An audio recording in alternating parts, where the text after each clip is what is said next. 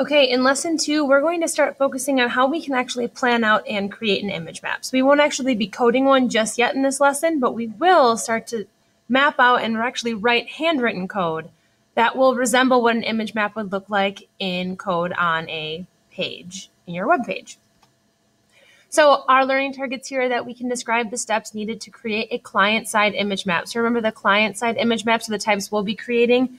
They're the ones where there are HTML tags within the HTML document that the browser must interpret and then create into that image map. So remember, server-side, those are for created on server software, and we don't have that. So we'll be created a client-side image map where the browser takes all of our tags and transforms it into an image map. So a couple of key things to note as we get started is there are 2 main components to every single image map that you'll be working on throughout this class. First is that you have to have an actual image. You can't create an image map without an image that you are creating a map of. So you'll have to have an image on your image map as well as what's called a map definition. And that's actually where we write the code for that image. So it defines all of the hotspots and the URLs to where they will link. So you'll have your image map, the image part, and then you'll have a map definition that really identifies those hotspots, their locations, where they are at, and then the URL is where they will link to when they are actually clicked. So again, you have to have these 2 components, both of them, the image and the image tag, as well as a map definition with a map tag that defines those hotspots. If you don't have both components, you won't be able to actually create a working image map in your website. So there are 4 main steps to creating an image map. First, you're going to select an image to use as your image map. So we'll talk through that in just a second. Second, you'll sketch in the hotspots on that image map. Third, you'll map the image coordinates for each hotspot. And then notice it's not till step 4 until we actually create that code. So you have to go through these first 3 steps first before you can code. Without selecting a good image, sketching in those hotspots, and then figuring out the coordinates, you can't start to write your code. So you'll need to go through all 4 of these steps every time you create an image map. So first, we want to select an appropriate image. So something that's appropriate has really obvious, distinctive sections to that map that you can see, well, yes, I could click on this particular region and this particular region and this particular region. Whereas an inappropriate image doesn't have distinct visual sections. And I'll show you an example on the next slide. So if you look here, this first map up here of the world has some really distinctive sections. They're color-coded. This would make a good image map because you'd know if you're clicking here on this orange section, you're going to link to the United States. Here on this tan section, you'll link to Russia, things like that. So you know that wherever you click, you're going to be linking somewhere. You know that there's a distinct region. If you look down here, everything's kind of meshed together. You can't really see where the United States, Canada, and Mexico completely differ because they're blurred in the same color. So this second one down here really would not make a good image map. Something like what's on the top of this slide would be much better because of those distinctive differences between those different areas on the map, and there's like an outline to it. So just kind of noting what image would make a good image map versus what maybe would not. Then the second step is to sketch the borders of those hotspots. You have to identify the sections of the image that you actually want to be hotspots. And those can be a variety of shapes, but you need to state, okay, this section is important. This section is important. And maybe every part of your image will have a hotspot on it, or maybe just a couple of key portions of your image will have a hotspot. Kind of depends on what you're needing it to be. So if you look here, say that you created a map of the United States and you wanted it just to link to Wyoming, Nevada, and Arizona. So you'd identify those as hotspots and you'd kind of sketch them in. So you can see that I have a square sketched in here. I have a non-regular shape sketched in here, so it's just a polygon, and same thing with Arizona. So I'm noting those as key hotspot areas, and I've sketched them in. So when you print off an image that you're going to use as a image map, I would actually physically draw these places on here. Decide what shape you want your image map hotspot to be, and then move on to the third step by finding those key components and those key points. So again, here's a second example of an image map. I'm going to link to the backyard, dining room, living room, and entryway. And this is actually the website we'll be creating together in lesson 3. We'll be creating this particular image map for a home.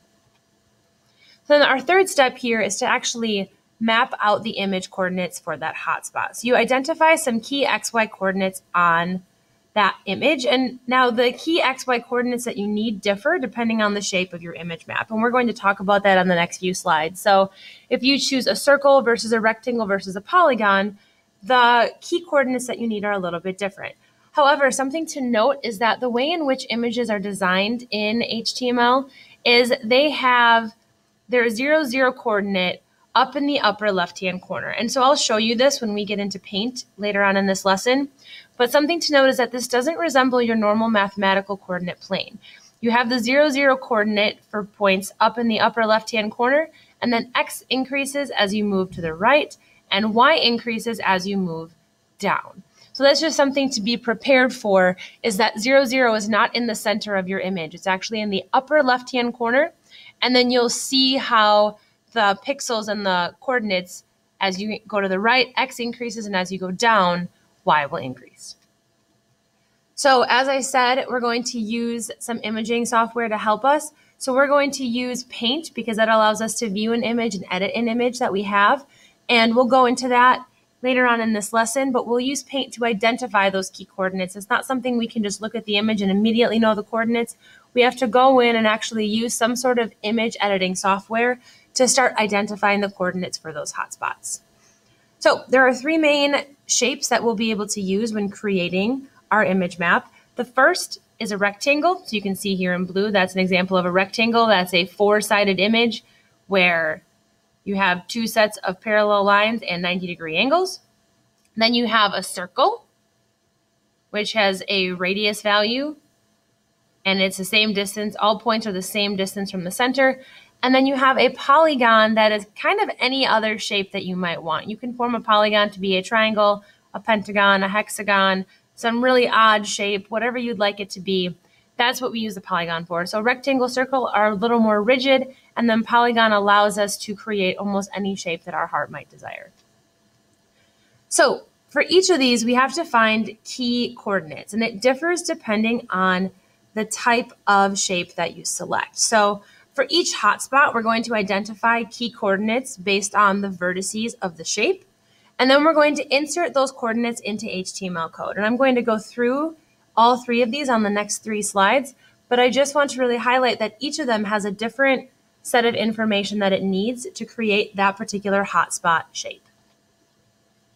So when we create a rectangle hotspot, what we need are the coordinates that are in the upper left-hand corner and the bottom right-hand corner. So we don't need all four corners. What we need instead are just the upper left and just the upper right, because if it knows the upper left and the upper right, it can actually draw the rest of that rectangle. So those are the key coordinates that we will need. And then you'll use rect as the value for the shape attribute. And that will make a little bit more sense when we start actually writing out our map and area tags when we start making these image maps. But note that for a rectangle, you just need two key coordinates, the upper left-hand corner and the bottom right-hand corner. Then for a circle, you need the center point, which right here is 388, 154. So you need the center point right here in the center of the circle. And then you need the length of the radius. So notice here how if you're creating a circle hotspot, you only need 1 point, the center, followed by the length of the radius, which remember the radius is the distance from the center to any point on the outer part of that circle. And then you'll use circle as the value for the shape attribute when we get to creating that hotspot. And then thirdly, you can use a polygon, which can essentially create any sort of shape you might like. And when you create a polygon, you're actually going to need the coordinates of every consecutive vertex of that polygon. So notice here how I have 1, 2, 3, 4, 5 vertices. For those 5 vertices, I need to know all 5 of those points if I'd like to create a polygon. So here we have a pentagon shape, and if I'd like to create this pentagon, I need all 5 coordinate points, x, comma, y. And here, when we get to creating an actual image map, we're going to use poly as the value for that shape attribute. So the last piece is that we're going to actually code the image map. So once we've really sketched out those points, we've found the coordinates for those key hotspots we want to create, we move on to coding. And there are 2 new tags that you need to know when coding an image map. And the first is called the map tag. And what this tag does is it's used to create a client-side image map. The types of image